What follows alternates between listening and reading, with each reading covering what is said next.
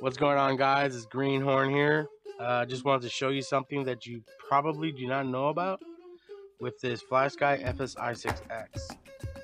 Probably like most of you, guys have this transmitter, the Radio Master TX16S, and this is my go-to daily driver right here. I mean, it has Edge TX 2.6.0, so it's a little outdated, but it's reliable, and I've been using it for a while now since I've been flying.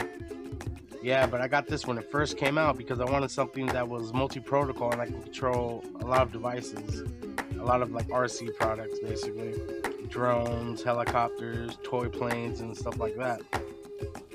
And this has HTX 2.6.0 on it. But if you didn't know, that this, the FlySky Fs-I6x, you can actually get a like a forked version of OpenTx on it.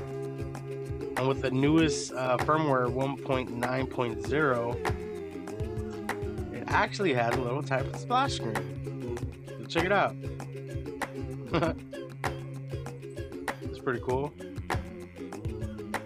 But it has main functionalities like you can set your range up for the batteries, beeps and all that, the tones, inactivity, the map channel order.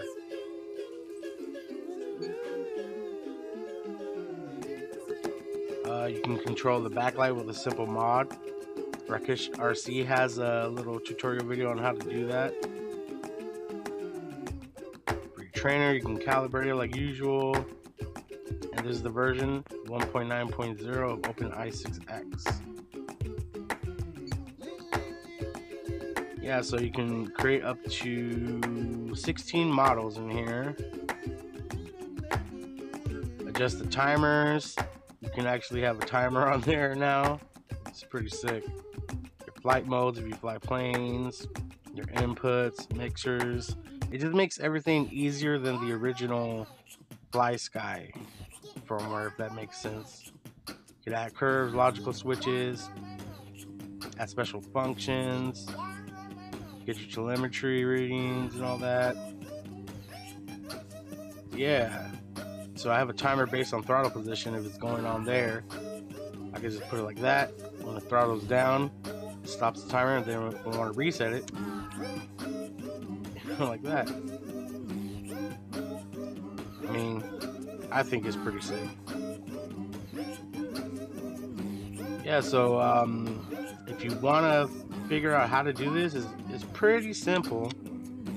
Like I said, Rakish RC has a video tutorial on how to do this. But yeah, if you guys want to get this for your old FlySky, I mean, why wouldn't you want to have this on there? Especially with the splash screen now. You didn't used to have that before. Yeah, and you can control the backlight with a simple mod. Down, all the way up. Yeah, pretty sick. Alright, thank you guys for watching the video, and have a good one. Keep ripping, man. Later.